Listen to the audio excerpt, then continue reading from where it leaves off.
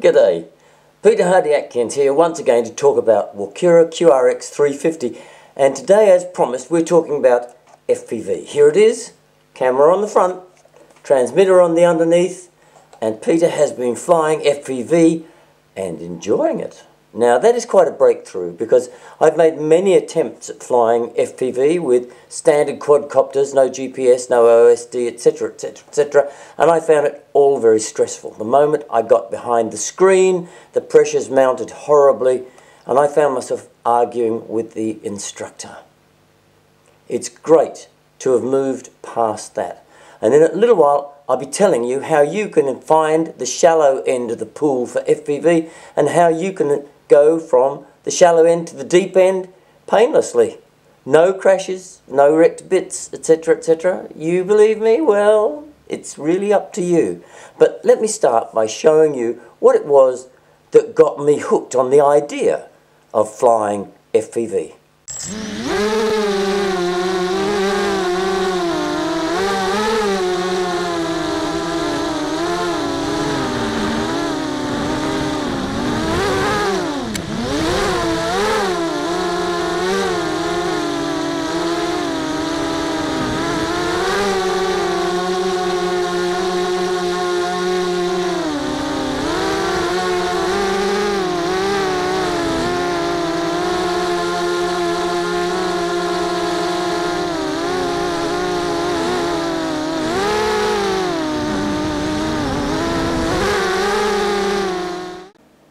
Wasn't that fabulous? I was hooked instantly. That was flying his mini Blackout H through a little bit of bush that's quite close to home, and it's amazing.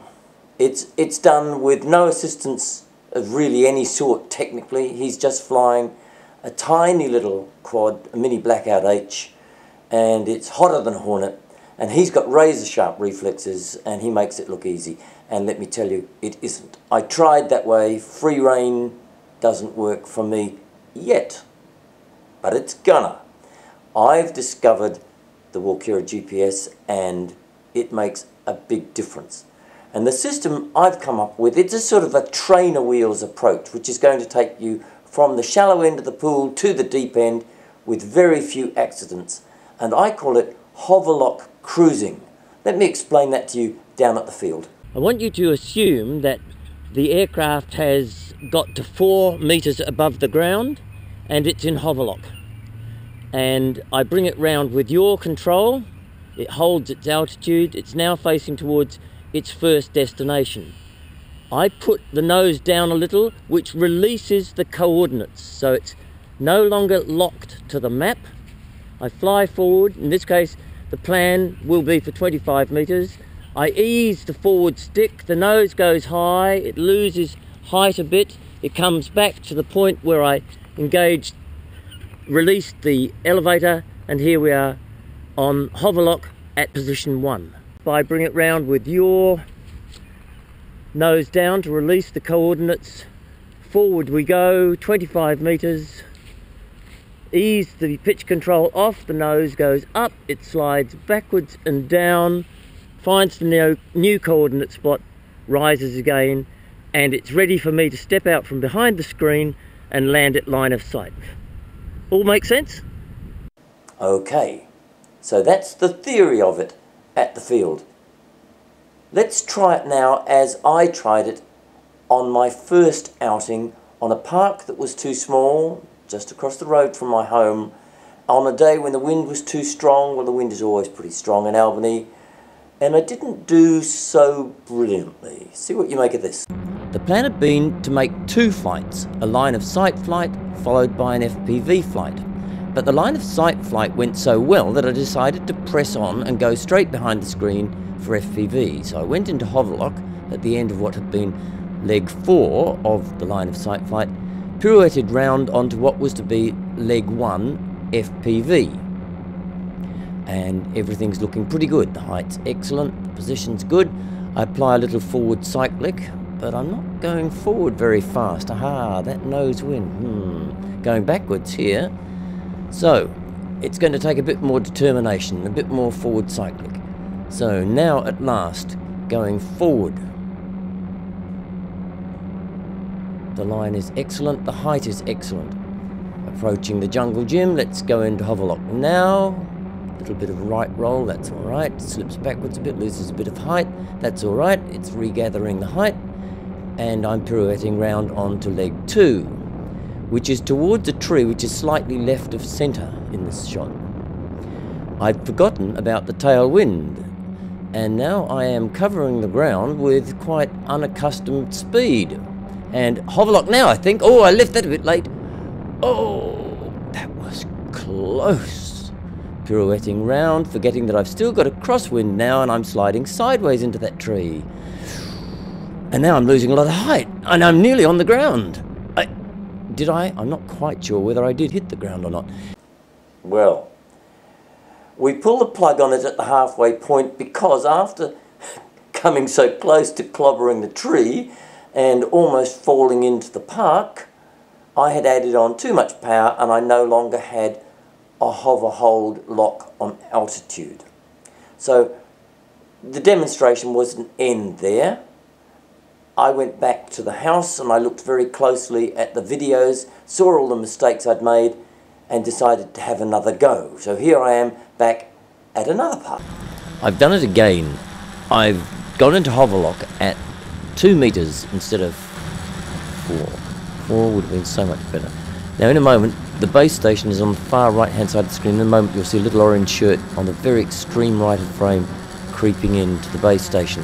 So now turning onto my course for destination 1, and at this very low altitude it's quite hard to see. It was clearer, curiously. This is the Mobius camera, which is very much better than the FPV camera, but still I saw destination 1 very clearly in the FPV screen, and making a fairly orthodox approach to destination 1, despite the fact that the wind is coming across and towards us from the right. Okay, there's Hoverlock on at destination 1 and turning for destination 2, and here I ran into a bit more trouble with the wind. The moment that I turned round onto destination 2 and released the Hoverlock, the aircraft started to slide away to the left. See it going away to the left, and I'm adjusting the yaw so that the destination remains in view, but I'm still being swept away from it. It needed a much earlier application of a roll control to correct that. Now I'm just having a little pause here, wondering what to do. Hoverlock on, and I've decided to go back and reapproach position 2. These are the little games you can play with Hoverlock. So here I am, about 3/4 way between 1 and 2, going into Hoverlock again, and about to pirouette round. And there you see destination 2 as it should have appeared if I'd made the approach correctly, but still I'm drifting left. And a little yaw and a little roll has fixed that, but now I'm drifting left again. Hoverlock on, and let's make a run for destination 3. Destination 3 has a much bigger white marker. It's much easier to see even from 2 meters. There it is. I love it. Very comforting. Zooming in on destination 3, and the wind's taking me off to the right, as you would expect. I suppose I'm about 2 meters off. Well, that's not bad. Hoverlock on.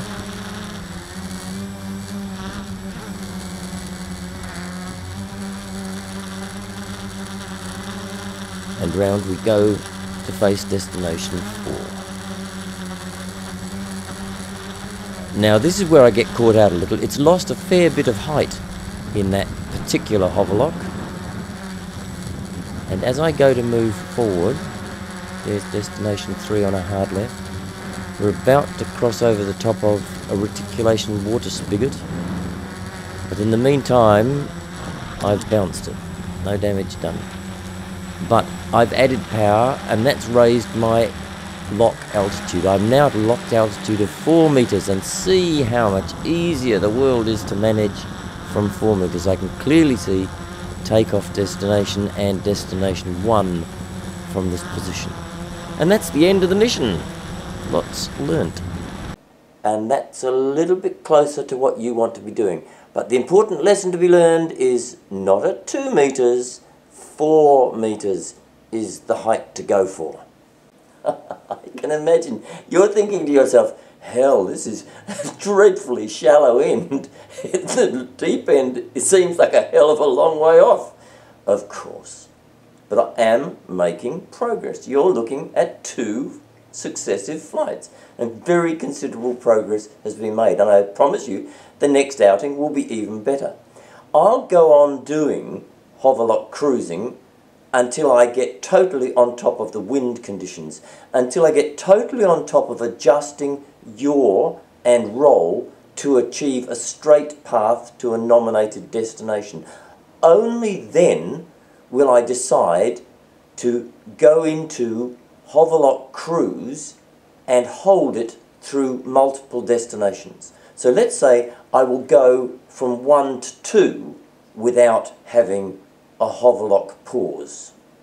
I think you'll find you very quickly get to the point where you can make a complete circuit without once resorting to going into full Hoverlock, just using the altitude control to help you. Now, once you've got to the point where you can do a complete circuit without going to a complete Hoverlock, you are probably right to try it without the altitude control and go into what is then free rein cruising. Now, that's going to be a big moment, and my recommendation would be that you approach it from 5 meters. You go to 5 meters and go into Hoverlock, then step behind your screen and switch off the Hoverlock and fly the course at 5 meters without the Hoverlock. If anything goes wrong, you can instantly flick the switch and you will be rescued. And if it really goes pear-shaped, then return to home will work well for you. Did you notice that my launch point was a goodish distance away from the base station and the trees? Because that's where return to home is going to take you. A little bit of safety. So there, I think I've shown it all to you. And here is the trusty beast, and it's slightly different from the incarnations you've seen previously. There is a second camera underneath it. This is the Mobius. It produces a more attractive picture for viewing on screens than the FPV camera. I think the problem with the FPV camera is not so much the camera as the portable recorder which is on top of the base station and which records the pictures. Now, you might wonder why I have gone for such a very temporary installation of the FPV gear. And the answer is very simple. In the long term, when I get to be doing FPV in the deep end, free rein, I'm then going to remove all the innards from my trusty Walkera and I'm going to put them onto a 450mm frame. The little bit of extra width in a frame gives a little bit of extra stability, which I very much like. It also gives you better opportunities for mounting the camera and the transmitter and maybe an OSD system, which I really like, and mounting them in such a way that drag is minimized. This is just too bulky. It's getting too deep this way. It doesn't need to be much thicker than the sandwich. A pancake shape would be so much. This thickness here is about as thick as any FPV quad needs to be, but whammo, we've got all of this. Well, some of it is there for a very good reason, and this is the sensor for the GPS, and I must say it's tremendously effective, but it's not really relative to its height above all the rest of the gear. So that's my plans. And there you're seeing the end of me as the man who demos for Walkera. I love it. I've got so many quads hanging around the house. You can see a few of them here, but there's dozens more tucked away in secure corners. And they're all pretty good. Some of them are really excellent. But there's none which I could really promise you was better than this.